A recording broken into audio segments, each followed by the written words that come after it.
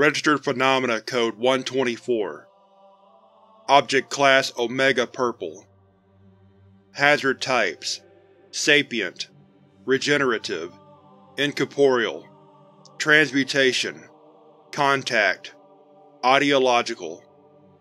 Containment Protocols. RPC-124 is to be stored within a 5 m by 2.5 m BACU-A3A, with an installed mechanism for converting the Faraday cage into an electromagnet. A version of the Biological Anomaly Containment Unit, equipped with a Faraday cage, used for holding telepathic and metaphysical anomalies. Proximity alarms are to be installed along the interior walls of BACU-124. Alarms are to be programmed to trigger the electromagnetic current for the Faraday cage. Guards for RPC-124 must be on a niratriptan. RPC-124-1 and RPC-124-2 are to be stored in separate ACU-A3As, sized 8 m³ and 1 m³, respectively. Oniratriptan is to be employed for observation of RPC-124-1 and RPC-124-2. Testing with the RPC-124-3 instances contained within RPC-124-2 requires permission from Human Resources, due to the ethical implications of RPC-124-3 experimentation. Due to information obtained in Addendum 124-1, the Global Directorate has deemed that containment of RPC-124 would be a far greater threat to normalcy than RPC-124 itself. Therefore, RPC-124 is to remain uncontained indefinitely.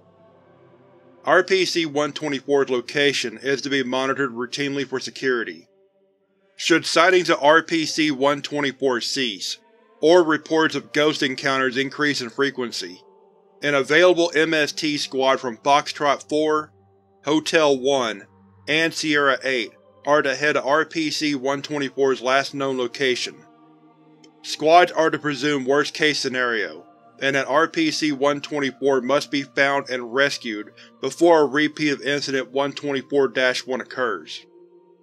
Description: RPC-124 is a bipedal latentis entity, bearing an appearance similar to that of a human skeleton, with the exception of the skull, which is identical to that of a Canis aureus.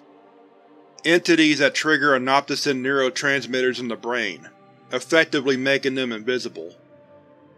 Jackal.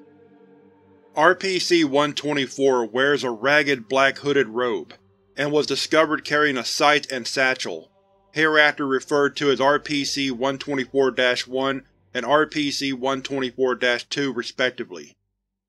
RPC-124 is composed of an unidentifiable material, with properties similar to electromagnetic radiation. Researchers have hypothesized that this material is composed of non-baryonic matter, resulting in our instruments being unable to analyze it. Direct contact with RPC-124 causes living tissue to rapidly die and decay. This effect spreads through an organism at a varying rate depending on the level of consciousness, spreading through plants the fastest and humans the slowest. RPC-124 is capable of passing its body through solid matter, which it uses to reach into human subjects and extract an amorphous mass, referred to hereon as RPC-124-3, from their bodies. RPC-124-1 is a scythe composed of the same unidentifiable substance as RPC-124. The blade of RPC-124-1 is intangible, and is capable of extracting an RPC-124-3 instance from a person without leaving a trail of dead tissue. Extraction of RPC-124-3 invariably results in the death of the subject, regardless of method. RPC-124-2 is a satchel containing RPC-124-3 instances. RPC-124-2 appears to have an infinite storage capacity. RPC-124-3 instances are shapeless masses that are constantly in motion. They are also luminescent, and change color in response to different stimuli, implying a degree of sentience.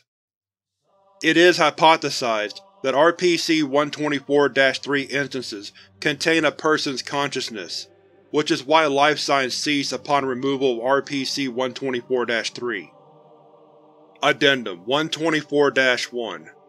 Following containment, RPC-124 repeatedly requested to be released. While such requests are typically ignored, RPC-124's request warned of consequences of apocalyptic proportions. An interview with RPC-124 was scheduled immediately to determine the legitimacy of its warning. Interview Log 124-1. Interviewed, RPC-124. Interviewer, Dr. Forward.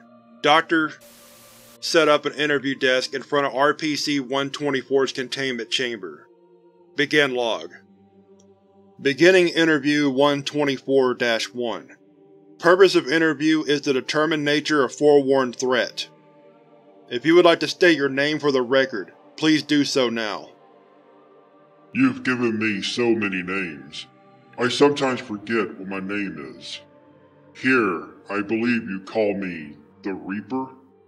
Not the most colorful of names, but it fits, I suppose. The Reaper? Are you referring to the personification of death? The Grim Reaper? That's the one. So, you're death? Yes. I see. Sorry, I'm having a hard time believing that. Are you telling me that you're responsible for collecting the dead? Yes. Well, no, not entirely. It's a bit of a long story, one I don't have the time to explain. Listen, I need to get out of here. I'm already way behind schedule. 603 people are already on their deathbeds. Make that 604. I'm afraid we're going to require a bit more of an explanation than that, Mr. Reaper. What do you mean by not entirely? Where do I even begin? I suppose it all began a couple millennia or so ago. Back then, I was known as Janapa. I was born into a family of gods. Father led our followers to victory. Mother watched over the dead, yada yada yada. You know how it is. We were all led by Ra, the oldest and strongest of us, and we were regarded as gods by the people. Life was good. Then one day, he showed up, plaguing our people. We tried to stop him. It could hardly be called a battle. It was a massacre. I only survived because I begged for mercy. Traded my pride for humility. Royalty for servitude. He spared me, but ordered me to prove my submission to him.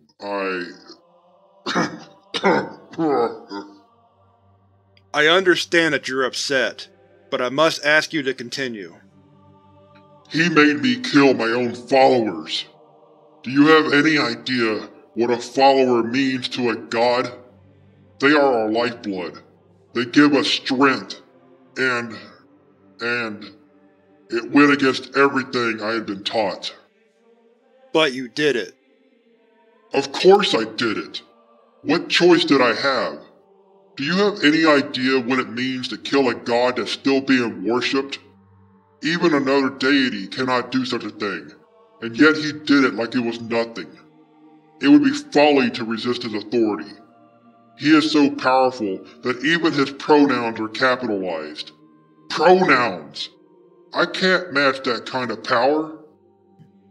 Okay, this is quite the story, but what does any of this have to do with why we should let you go? Because he made me his harbinger of death. I am responsible for collecting the souls of the dead. If I don't do my job, people can't pass on to the afterlife. You'll have spirits floating everywhere, drifting about aimlessly. You know how many ghost stories have resulted from me failing to collect a soul quickly enough? Imagine that, but for everyone. I see. Thank you for your time, Mr. Reaper. I'll look into your claims and will respond accordingly. End log. Closing statement. Following interview, Dr. checked with the ACI for an increase in paranormal activity. Authority Central Intelligence. They confirmed that reports of ghost encounters has increased drastically following the capture of RPC-124. A report was filed and submitted to the Board of Global Directors, who approved the release of RPC-124.